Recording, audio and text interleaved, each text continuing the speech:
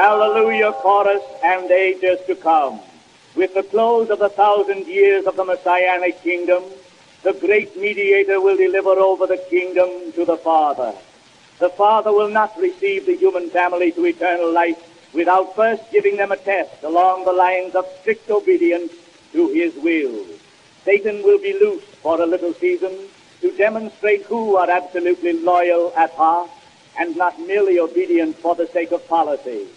Those who then fail will be destroyed with Satan in the second death. Thus the earth will be absolutely cleansed. Then every creature in heaven and earth will exclaim, "Blessing and honor and glory and power be unto him that sitteth upon the throne and unto the Lamb forever." Then there shall be no more sickness or dying. The former things of sin and death will have passed away. Nor will the glory of Christ and the church end with the restoration of mankind. Not only do the scriptures tell us that under Christ every knee shall bow, both of things in heaven and things on earth, but that in the ages to come God will show the exceeding riches of his grace and his loving kindness toward us, the church in Christ Jesus.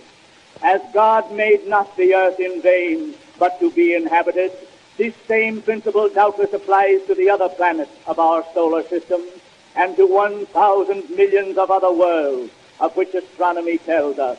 They are all to be peopled, and the things learned in the sin experience of our earth are to be their instruction.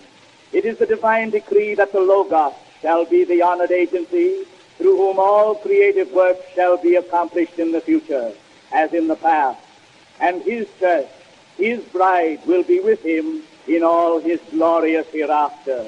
Truly ours is a great God, worthy of worship, obedience, love. Only the foolish can say in their hearts, "There is no God." Who shall not reverence thee, O Lord, when thy righteous acts are manifest?